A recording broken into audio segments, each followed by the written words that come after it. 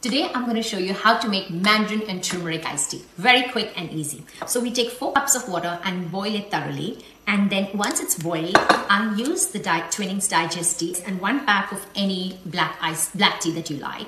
And let them steep over for at least 1 to 2 hours. And once that is done, let the water cool.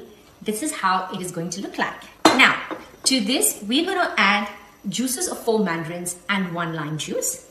And in this, we're gonna add for sweetener, I'm using Lakanto golden malt syrup. And I'll start with 1 tablespoon of this. Let's taste this. I think I can add a little bit more sweetness to it.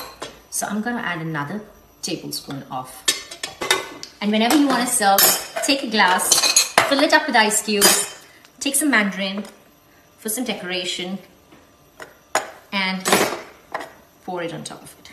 You can read the caption below for all the goodness of why mandarins and turmeric is so important for us. And this absolutely is a delicious way to get the goodness of these ingredients in your daily diet. Cheers!